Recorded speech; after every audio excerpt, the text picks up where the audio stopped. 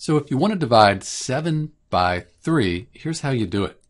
First off, if we estimate what we should get, 3 times 2 is 6, so 3 should go in there about 2 times. So our answer should be a little bit over 2.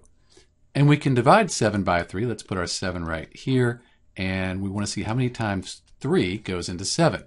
So 2 times 3 is 6, with 1 left over. 3 doesn't go into 1, so we'll put a decimal point up here, and now we can put a 0. 3 goes into 10. 3 times 3, that's 9. And that gives us 1 left over. So we go over another decimal place. We have our 0 here. 3 goes into 10. 3 times 3 is 9. And you can see what's happening here. We're kind of hitting this loop. So what we could do is we could write this as 7 divided by 3 equals 2.3. We'll put the bar to show that the 3 would just keep repeating on. And we could also write this as a fraction. We would have 7 divided by 3. So that's a fraction. It's an improper fraction. We could change it to a mixed fraction. 3 goes into 7 2 times with 1 left over. So the mixed fraction for 7 divided by 3 would be 2 1/3.